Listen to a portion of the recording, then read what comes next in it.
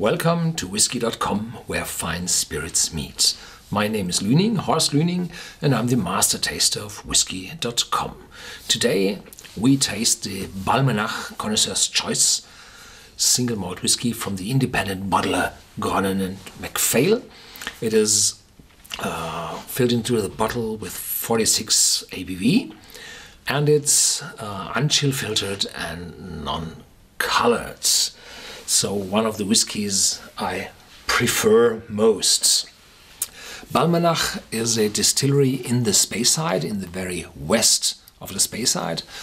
When you come up over Dalwhinnie up to Aviemore and then you turn right and head for Granton-on-Spey, then you see the Balmenach distillery on the left-hand side. This whiskey is from the year 2004. It was bottled in 2012. And let's see what's on the back of the label. Gordon&MacPhail, the independent bottler, with the new bottlings, they always say something about the distillery and the particular whiskey on the back label. Balmenach Distillery. Balmenach lies beyond Granton-on-Spey in the Hawks of Cromdale. The distillery was one of the first to become legitimate after the Licensing Act of 1823. Yes, the distilling was prohibited in the islands, and whiskey was only allowed to be produced in the lowlands. Ooh, what a shame. And in 1823 and 1824, a lot of distilleries became legal. They had to buy a license. It was all about taxes as today, you know. This particular expression from Balmenach Distillery was matured in refill sherry hogsheads. So we have refabricated small casks with a volume approximately 250 liters. And in those casks lay before sherry. And those casks were reused. So we had the first filling with sherry, the second filling with whiskey, and then a refill with whiskey. And this is the result from this second filling with the whiskey. The whiskey is light and fresh with hints of anise seed, cream soda, and freshly cut grass. On the palate, sweet and fruity with ripe bananas, a subtle nutty edge, and a smooth buttery finish. Natural color, non-chill filtered.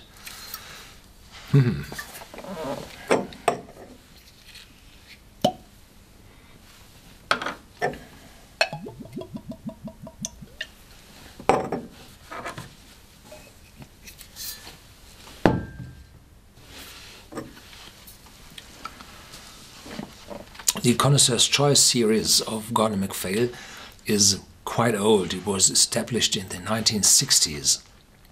And from that time on, the bottler was increased in value. Say they got more ABV. Instead of 40%, they increased to 43 and then 46.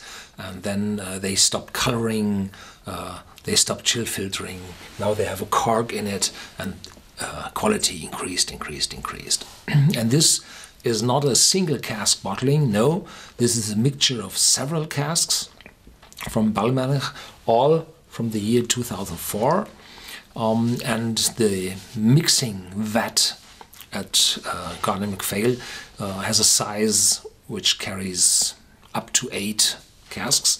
And this Balmenach, which is not one of the high-selling single malt whiskies from Gordon&MacPhail, may be bottled in smaller quantities, so perhaps 4 cask, 5 cask, whatever.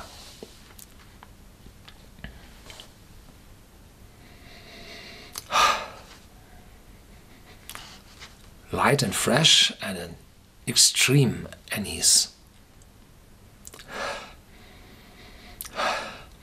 aroma, which is very, taking control of your nose. It's cold and fresh. And there's the lawnmower. Ooh, and you can You can smell the fresh cut grass.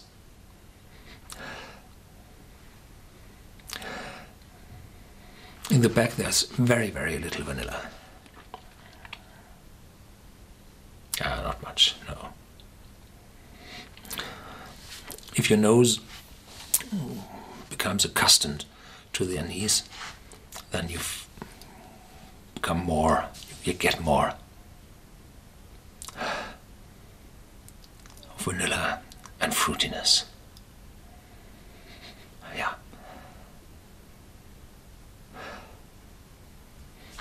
But the anise seed is very much in the front.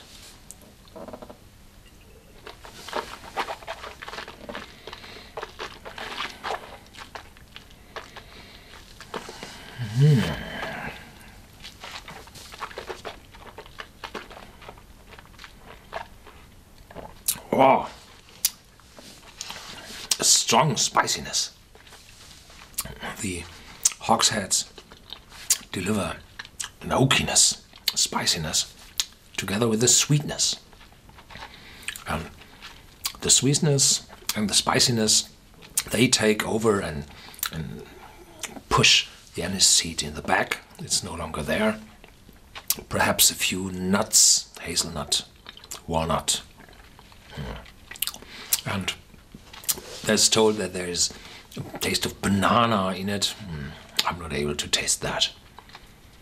And there's a oiliness, buttery, very smooth on the side of your mouth. And sweetness resides. Fruitiness is getting stronger. Yeah, I like this very much. And this is the successor to a bottle from 1999, so they needed 5 years to sell the predecessor bottle, and this bottle will stay quite long on the shelves.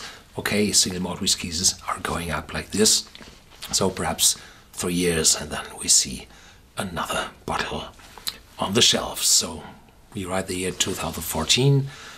The 2012 is just arriving in the shelves, and we'll see how long it will stay there. Thank you for watching and stay tuned.